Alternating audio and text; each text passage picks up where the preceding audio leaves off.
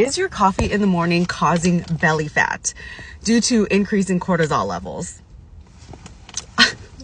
Hormones in your body normally goes like this, okay? The best example I can give is cortisol spiking transiently to wake you up in the morning to keep your blood pressure up is good.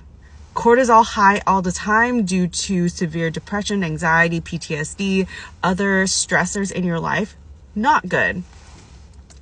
Insulin spiking with meals, good. Insulin high all the time due to diabetes, bad, not good.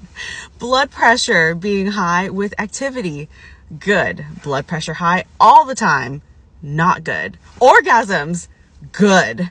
Orgasms all the time, probably not as good. Most of the time, our belly fat is the last to go, even if we're in a calorie deficit.